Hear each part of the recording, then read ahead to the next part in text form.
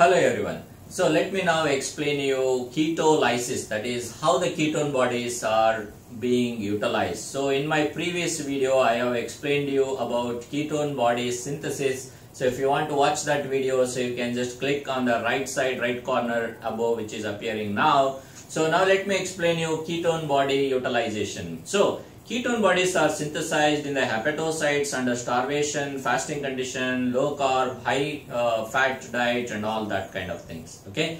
Now when the hepatocytes are synthesizing ketone bodies, I already told you acetoacetate and the beta-hydroxybutyrate. These are the two ketone bodies which are there predominantly in our blood. For every one acetoacetate, you have 5 molecules of beta-hydroxybutyrate. And I told you acetone is a volatile molecule, so we just exhale it out. So it is having basically a person with too much of ketone bodies in the blood will have acetone breath, that is the fruity odor to a breath. So that's how the breath smell will be. Anyway, acetoacetate that is there in the blood and the beta-hydroxybutyrate that is there in the blood coming from hepatocyte. Now these two molecules will be taken up by the peripheral tissues. So what kind of peripheral tissues are going to use these ketone bodies? So by estimation, so all the peripheral tissues can use ketone bodies except liver and red blood cells. So liver is going to synthesize ketone bodies, but it's not going to use it. So I'm going to tell you why exactly it's not going to use it little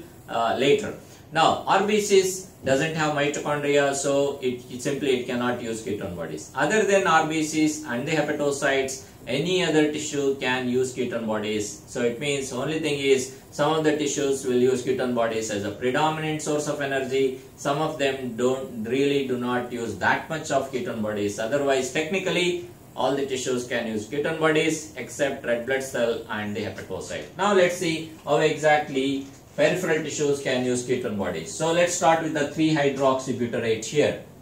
Now 3-hydroxybutyrate, which is taken up by the peripheral tissue, consider say your brain has taken up 3-hydroxybutyrate. So during that time 3-hydroxybutyrate is converted to acetoacetate, and this job is done by 3-hydroxybutyrate dehydrogenase enzyme. So while doing so, 3-hydroxybutyrate dehydrogenase, what it does, it is going to take 3-hydroxybutyrate into acetoacetate, where NAD plus is released as NADH plus H plus. So NAD plus gets into the reaction, NADH plus H plus is released. Basically it's a reversal of what we have seen in ketone body synthesis. In ketone body synthesis, acetoacetate was going into 3-hydroxybutyrate.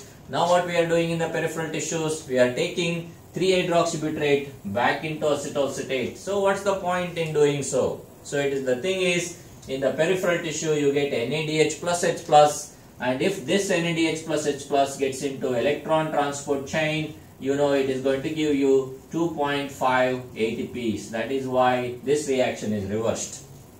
Okay. Once you get acetoacetate, what will happen to the acetoacetate? Now the acetoacetate, it will be converted into acetoacetyl-CoA in the peripheral tissue. So how the acetoacetate is converted to acetoacetyl-CoA, and that job it needs basically acetoacetate, it needs CoA being added here. It just needs CoA there. How to get CoA there? So the CoA will be given by a molecule called succinyl-CoA. Succinyl-CoA, as you all know, this is a TCA cycle intermediate. It has got CoA there. So succinyl-CoA in this reaction will be converted to succinate. Succinyl-CoA is converted to succinate and CoA is taken from there. So I'm going to round this CoA here. That CoA is added into this molecule here. That is what is the reaction. Basically you are transferring CoA from succinyl-CoA into acetoacetate to make acetoacetyl-CoA. Who is going to do this? So this particular job is done by an enzyme called CoA transferase. Very simple name here is CoA transferase. CoA transferase, because CoA is transferred, but some of the authors they prefer to use different names for this particular enzyme. So what is the different name here? So the other name for CoA transferase is, I'm going to write that in the brackets here. Other name is acetoacetate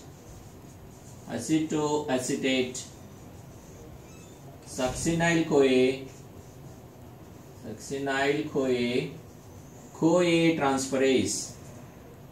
This is the another name for CoA transferase.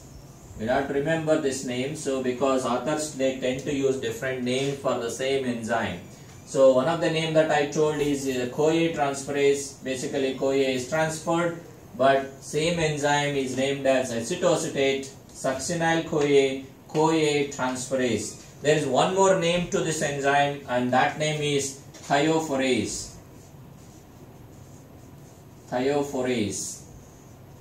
So thiophorase, CoA transferase, acetoacetate, succinyl CoA transferase, all these three names are synonymous. It is the same enzyme. What it does is going to convert acetoacetate into succinyl CoA, where succinyl CoA is the donor of CoA, which is coming out as succinate, and that succinate, it just continues into TCA cycle.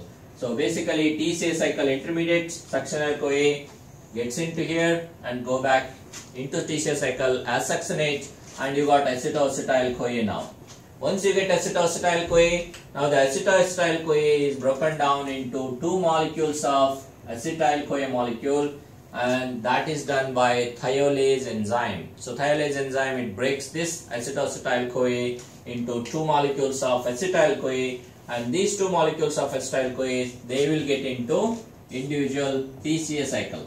One acetyl CoA into one TCA cycle there, and another acetyl CoA gets into another TCA cycle.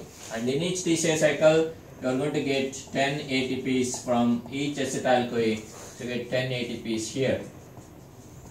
Okay, so like this, we have used 3-hydroxybutyrate into acetoacetate. While doing that, you got 2.5 ATPs there. Now acetoacetate is converted into acetoacetyl CoA by taking CoA from here, and then acetoacetyl CoA is converted to two acetyl CoA molecules. Those two acetyl CoA molecules will get into TCA cycle, and each of them will give you 10 ATPs. So this is how peripheral tissues, almost all peripheral tissues except except red blood cell and liver, so cannot use ketone bodies. Other than them, all the other tissues can use ketone bodies. Now why liver do not use ketone bodies? It's only because liver do not have thiophorase enzyme or CoA transferase or acetoacetate succinyl CoA transferase. This enzyme, that is thiophorase here, is absent in the liver. That's why liver can only synthesize ketone body. It cannot use ketone body for its own use. It is just giving it to other tissues for the energy purpose. So this is all about ketolysis, that is the ketone body breakdown and utilization of ketone bodies by the peripheral tissues except red blood cell and liver itself. Thanks for watching.